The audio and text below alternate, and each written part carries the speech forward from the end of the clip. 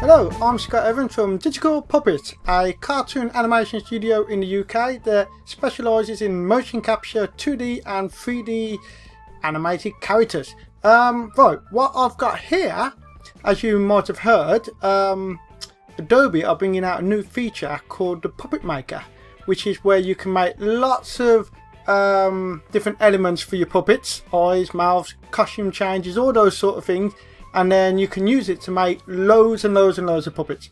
It's still a bit top secret, even though I know Adobe have been announcing it, so I'm able to show you what I've been working on, but not just yet can I show you how I've been doing it. So first of all, this is my base model. So as you can see, this is like got no color assigned to it or anything, and you can see that it is all rigged up, and I've made loads of expressions. I can change the eyes from male to female, which are pretty much the same, but they've got eyelashes on them. And what I've created is loads of different swap sets. So we've got different type of pupils,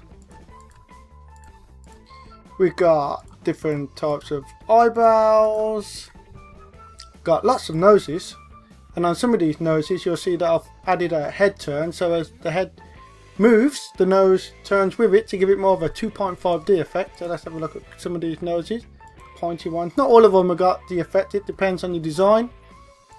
Anything really that's a bit pointy. Got round ones. I think I've got a dangle on that one. I won't go through all the noses, there are loads of them, and you'll see why in a bit. Let's settle on this kind of Simpsons-y looking one.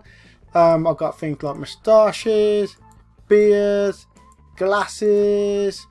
I've even got different head shapes which suit different props. Oh, and with these head shapes you'll notice I've kind of got a bit of a movement on the jaw there. I've even got chins that can be added to it, facial effects like dimples and scars, loads and loads of different hairstyles. And what else have we got? Different clothes, shoes, trousers, loads and loads and loads of stuff. Dresses for the women characters. Anyway, so I got all this stuff, and then using Puppetmaker you can pile that all in and you can mix it up and you can randomize it, and it'll give you tons of different variations. So let's have a look at some of the things that you can do. So as I demonstrated a few minutes ago, I've created loads of different elements for this character. So now I'm going to press the Randomiser button, which you can't see but it is there, and let's see what we have happen.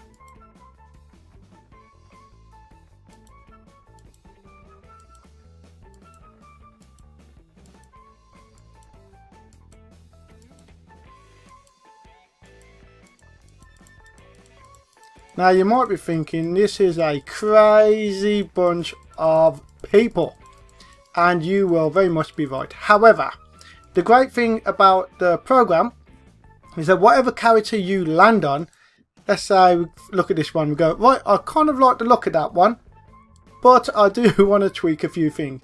First of all, let's give him a pair of trousers instead of a skirt. And let's give him some shoes, and let's make his nose a different colour, and let's make his hair a different colour, and let's give him a male t-shirt. And then you think, yeah, I like that character very much. Now what I've done here, I've got a mix of female and male characters. Really what I need to do is have a Puppetmaker for a male set and a Puppetmaker for a female set, and then you know you're gonna get you're not gonna get this mixed match I just had there. But like I said, it's great. You can totally randomize it, and then you only need it to get close to a design that you like, and then you can very quickly give it a tweak. Like in this case, okay, let's give it female, she's got female eyelashes, and let's change the colour of the nose, and let's give her some shoes, and let's give her a female top, and let's give her some sleeves, and there you go. Got ourselves a kind of girl character. Kind of Muppet Simpsons style character.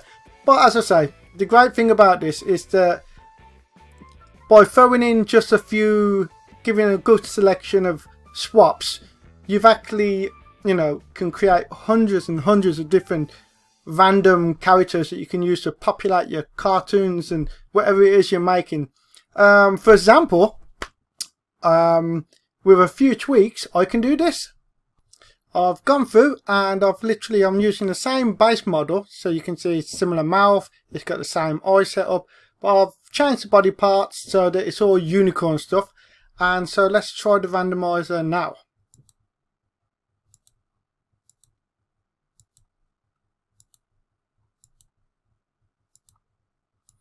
Like I say, you can make some really seriously impressive and varied cartoons. It just all depends on how much time you want to put into it. Like I said, I love it. I really, you know, there's tons and tons of fun stuff you can do with this, and I can imagine I've got lots of customers that will be enjoying the chance to be able to have a Puppetmaker, and so that I can build this for them, hand it over, and they can make themselves as many characters as they want for their projects. So that's it.